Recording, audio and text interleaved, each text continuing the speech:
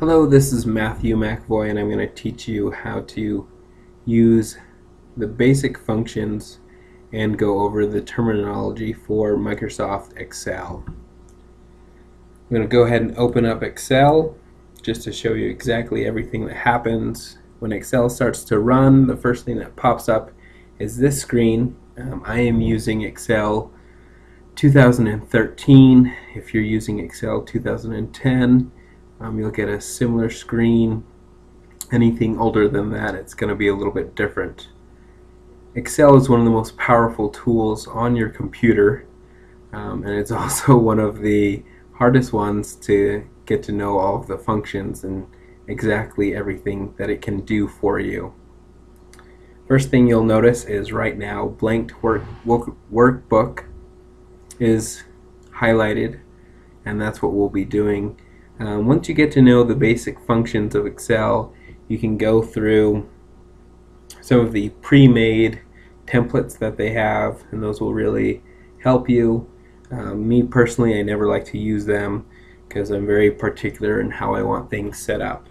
So I'm just going to select blank workbook, and we are in Excel and ready to go. In the top left hand corner there is some quick buttons. This one's to save, undo, move forward. Right here you can click on this to add quick buttons. I always add spelling and print preview and print, just so I don't have to go and find them once I'm finished. I always have the spelling one because I can't spell. Next, underneath there, you'll see the word home, insert, page layout. Those are all different ribbons, and as you click on them, there is a ton of information within them because Excel is so powerful and will do a lot for you.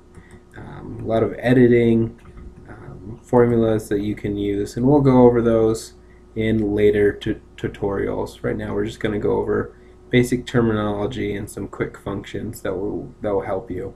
So I'm going to go back to the home button. You'll see I can edit, the font of my text. I can do a lot of things just from the home button. As you see, there's columns that are going down. They are all the ABCs. If I click on the A, and you see how my mouse has become a solid black arrow pointing down, I've just selected the entire A column. I can move across and select any column that I would like. Same with rows. They're 1, 2, 3 all the way down. I can select the entire row, any one which I would like.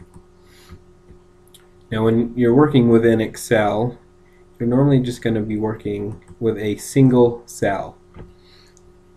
And whatever cell you're on is going to be outlined with a thick black box. You'll also notice in the bottom right hand corner there's a tiny little square. If you hover over that, your cursor will change to a solid cross. We're going to go over what that will do for you in just a couple minutes.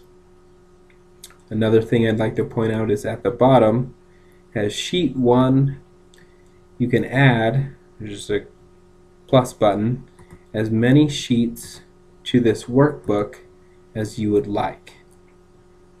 That's going to come in handy if you want to save a lot of data in this single workbook and help you later on. But we're going to work in sheet 1. First thing I'm going to show you is that you can rename this to be whatever you'd like. I've selected sheet 1. I'm going to right click it and select rename. I'm just going to call it jobs.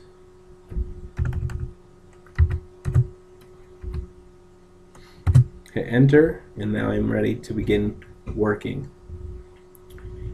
Most of the time you're going to use Excel to keep track of budgets or data. One of the cool things about Excel is if you have data that's all numbered 1 through 1,000 or however high, you don't have to go through and put in each number all the way down. You can actually select these first 3 cells, come over to when your cursor changes into a solid cross, left click and drag all the way down as far as you want. I have just gone all the way down. You can't even see the first cells that I was at. I'm going to let go, and Excel will automatically put in those numbers for me. Another important thing to know is that you can use numbers or text within the cell, or you can do a combination of both.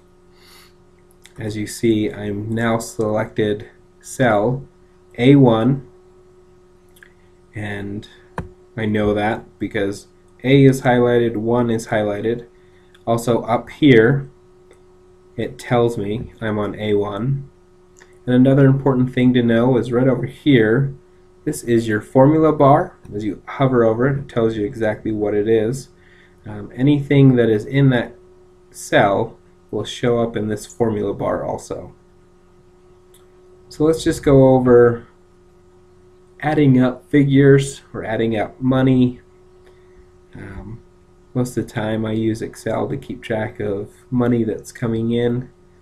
So we're going to put in this one, jobs, and underneath that we'll put jobs that I have, network, sorry, power, network, random, and as you see, Empower Network is longer than the cells are, than column B is right now. There's a really easy way to fix that. If I come up to column B and go right in between column B and column C, you'll see that my cursor or my mouse has now changed, and if I double click, that column now has become as wide as the largest item in that column. Now I'm going to continue on and just do some months. We'll say May, June, July. I'm going to go ahead and enter in some figures. Say 1,000, 1,000, 1,500. And other sources of income.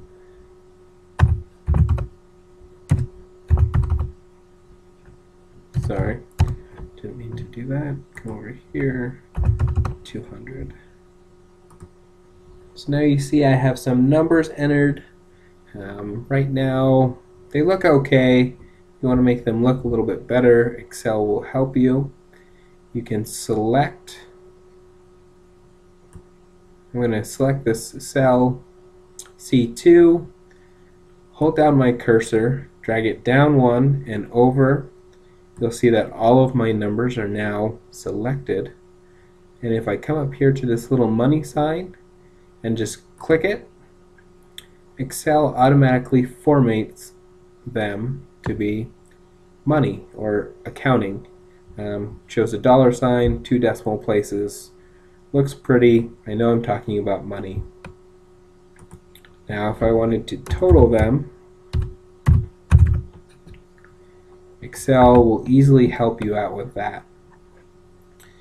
If I, again, go to cell C2, select it, and hold my cursor down so that I have cell C2 and C3 selected, and then I'm going to come over here to this summation button, and I'm just going to click that, and you'll see that in my row that I want to tell me the totals, automatically there's the total.